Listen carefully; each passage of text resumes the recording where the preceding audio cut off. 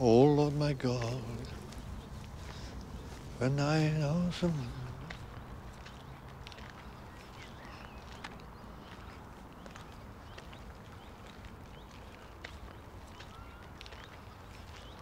There we are, made it. This is it? Yeah. Well, that was the fit, that was the baths. That was the fitting shops, electric shops, but this is about the only thing that's left. These, because these are tiled, look, this was the, you came out of the baths and then you went into the canteen. It was a big, big canteen. Everything was big in Maerdy because it was a modernised colliery, say, from 1950.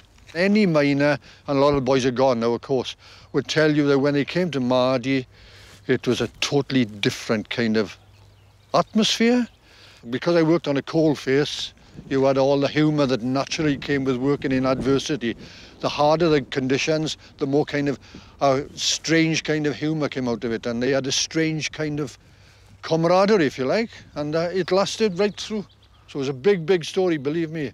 And of course, where there's coal mines, there's communities, and the mining communities. I don't think anywhere in Great Britain, including shipbuilding and engineering, you found a better, more courageous kind of people. Believe me.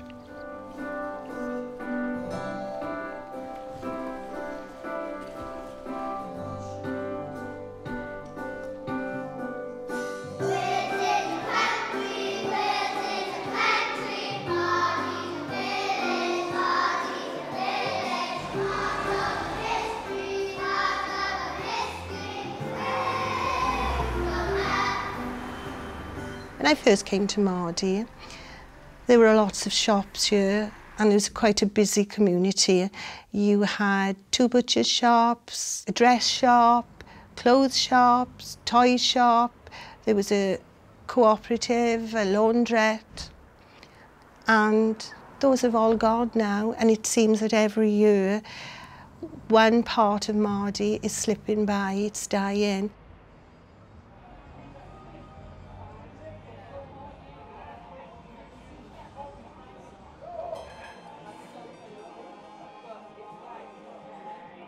I remember them bringing a pile of coal and he said to the assembly, oh, this is the last piece of coal that's going to come out of our mines and this is a very symbolic day. Yeah, I just remember sort of like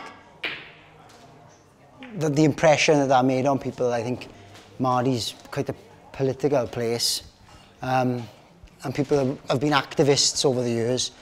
And even growing up, people hated Maggie Thatcher, and I think that was still with you. People still spoke about it and the hatred for her. Yeah. And I think that was sort of my first impression. Like, my father wouldn't even have the Sun newspaper in the house because of what they printed during the strike. So that, and he's still one now, and that's 30 years on.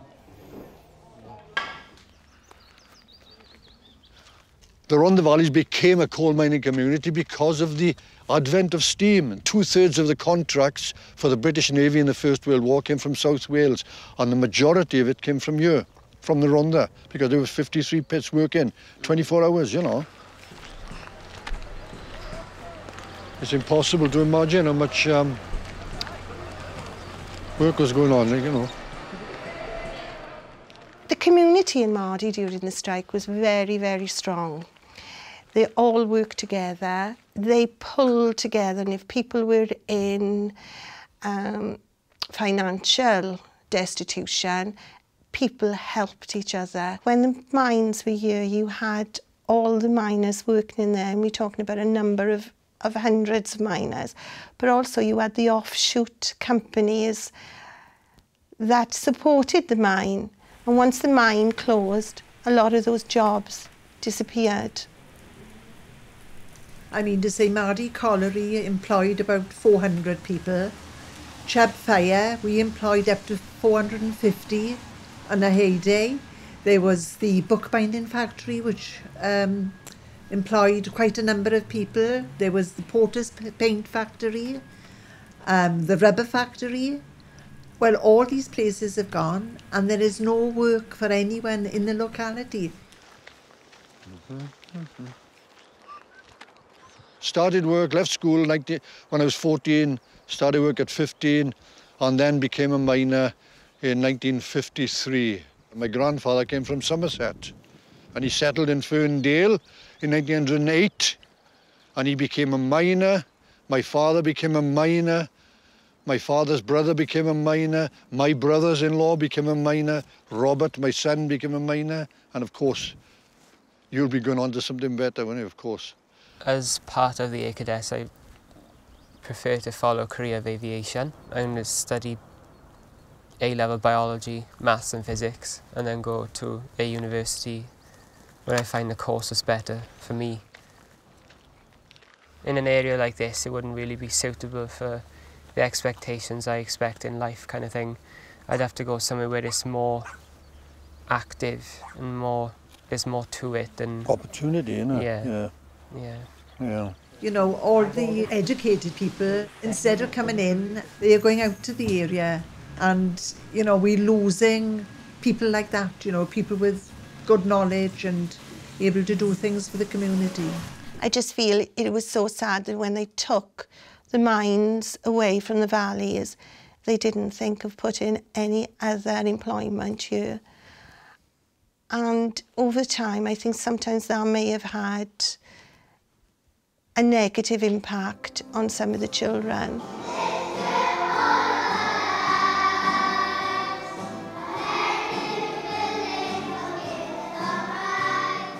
Every year we enter the Welsh Heritage competition, the history competition. And this year I wanted to do about Maerdy Hall, because Maerdy Hall has always played an important part in the village. Oh, let me tell you, the history of Maerdy Hall is a long and lively one. Yes, a legendary place that only we oldies remember now, somewhere only we know.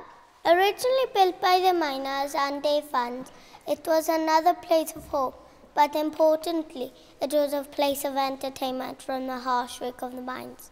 Also, there was the 1984-85 miners' strike, and once again, Hall became an important place for the community.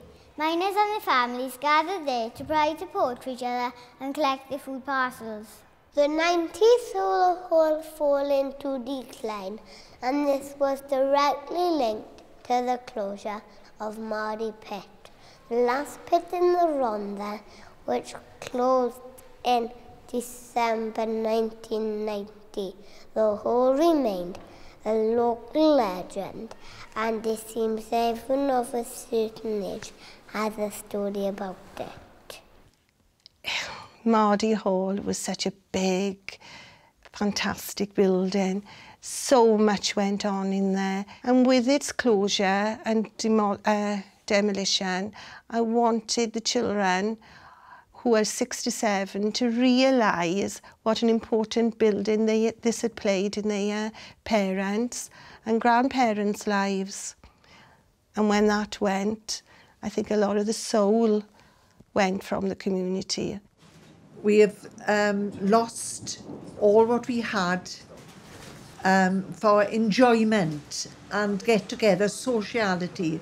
That's gone out of the window. There is nothing now for us in the locality. Yeah, I think there's a sense of abandonment and that people don't care about us. I think the legacy is still there, essentially, because when they took things, they didn't replace them with anything else. Yes. So they didn't replace it with infrastructure. They didn't put anything in terms of training programs when they took employment away. So they left a legacy then, and now they're blaming people for the legacy that they left.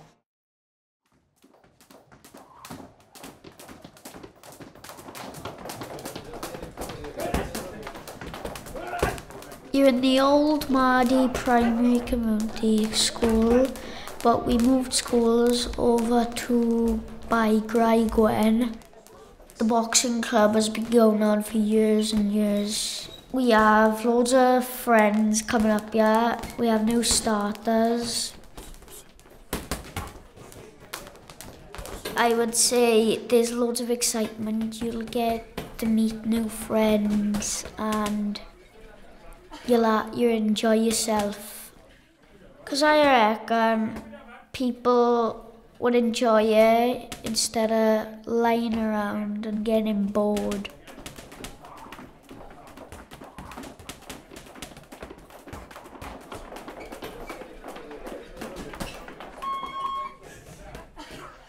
There is so much opportunity with the countryside that surround us for the children to go out and do other activities. They don't have to stay indoors because of where we are living. They're not negative about where they live, they're quite positive. They've still, in their minds, have the same abilities and also the same opportunities that other children would have. There's obviously problems in Maerdy. It's not perfect, no it is. But I think the positives really do outweigh the negatives. I think it needs to play more on its heritage, and it's sell more. We need to sell ourselves a lot more than we actually do. Bring the road up to start with. Reopen places like the library, because it's for the education of the children. They're on about education, yet they took the library away.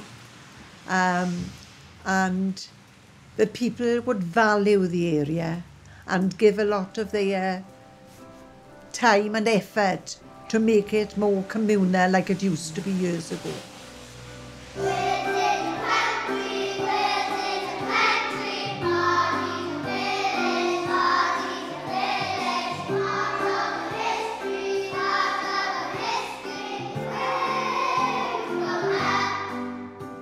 Maerdy has been very kind to me.